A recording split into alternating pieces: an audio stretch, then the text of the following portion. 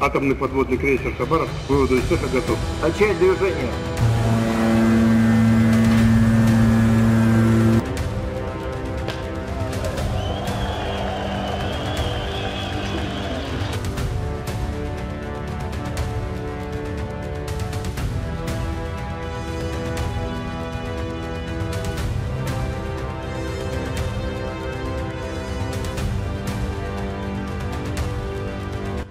The Russian Severodvinsk Shipyard has launched the first Khabarovsk-class 10,000-ton nuclear-powered submarine, which represents an entirely new type of strategic warship designed specifically to deploy two M39 Poseidon nuclear-armed underwater drones.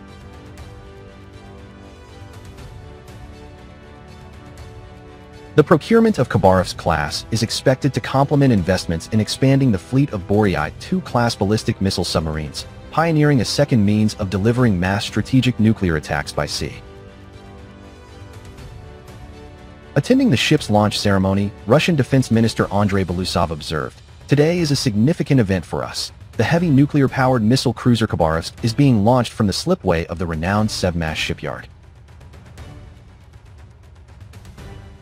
Carrying underwater weapons and robotic systems, it will enable us to successfully accomplish missions related to ensuring the security of Russia's maritime borders and protecting its national interests in various parts of the world's oceans, he added.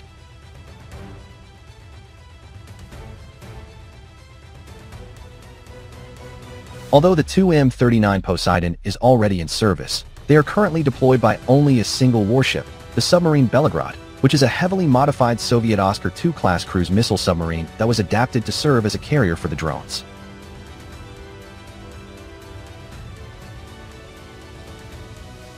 This served as a stopgap until the significantly more capable and stealthier Khabarovsk-class ships could be brought into service. In late October, Russian President Vladimir Putin commented on the development of the Poseidon, noting that it uses a miniaturized version of a submarine nuclear reactor approximately 1% the size. The drones are single-use weapons and are designed to detonate their warheads deep underwater to trigger radioactive tsunamis, which can inflict mass destruction on enemy coasts. Unlike missiles which are launched by the submarines into the air, attacks that rely on detonating warheads under the ocean's surface are considered effectively impossible to intercept.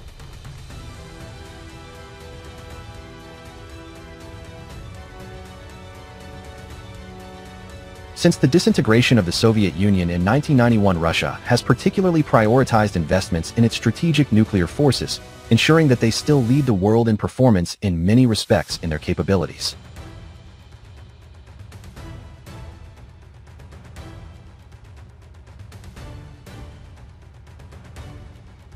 While the country's conventional force have increasingly lagged behind leading competitors, in particular the United States, China, and the Koreas, strategic forces have pioneered a range of new capabilities, of which the 2M39 Poseidon and the Khabarovsk-class submarines that deploy them are but one example.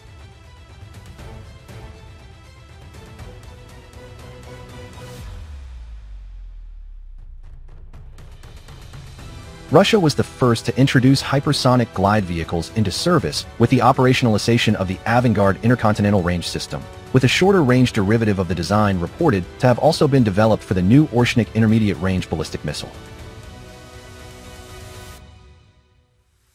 The 9M730 Burevestnik cruise missile, which was flight-tested in late October, is the only nuclear-powered missile type in the world, providing an effectively unlimited range, which further seriously complicates possible missile defense efforts.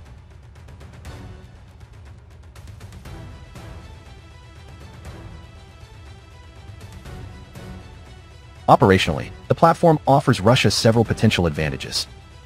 It concentrates an autonomous or semi-autonomous nuclear strike capability in a survivable, nuclear-powered hull capable of long-endurance missions. It complicates adversary detection efforts by operating at depth with a non-standard acoustic and hydrodynamic signature. And it provides a flexible node for strategic signaling when deployed with novel undersea weapons that are not covered by existing arms control regimes. Unlike legacy SSBNs that rely on dispersed patrol areas and multiple launch tubes to ensure survivability, Khabarovsk embodies a concept closer to a modernized mothership model for unmanned undersea weapons.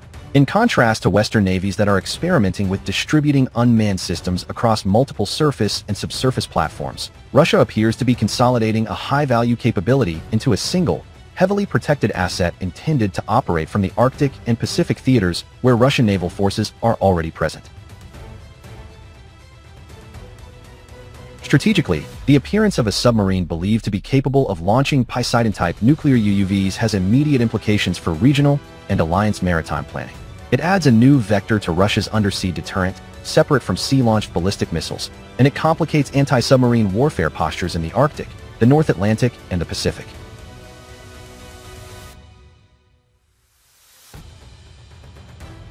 It may prompt NATO navies to invest further in deep-water acoustic sensors, seabed monitoring networks, and operational concepts specifically designed to detect, classify, and track slow, but very long-range autonomous nuclear delivery systems. At the diplomatic and arms control level, associating a manned nuclear submarine with an unmanned, nuclear-powered and nuclear-armed weapon raises renewed questions about escalation management, about the applicability of existing strategic stability arrangements to robotic systems, and about how to treat second-strike underwater drones in future negotiations.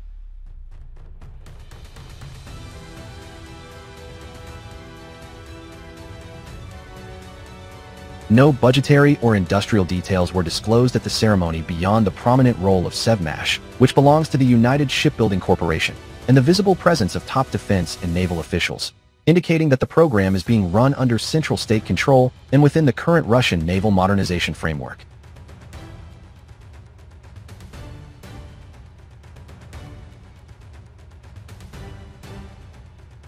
Given the technical complexity of nuclear propulsion, deep-water launch systems, and the integration of autonomous nuclear payloads, overall costs are likely to be comparable to other recent Russian nuclear-powered submarines, but no figure has been made public. For now, Khabarovsk has entered its testing phase rather than active operational service, and final acceptance by the Russian Navy will depend on the outcome of sea trials and on the successful completion of Poseidon-related tests, whose latest reactor start was publicly mentioned by President Putin earlier in the week of the rollout.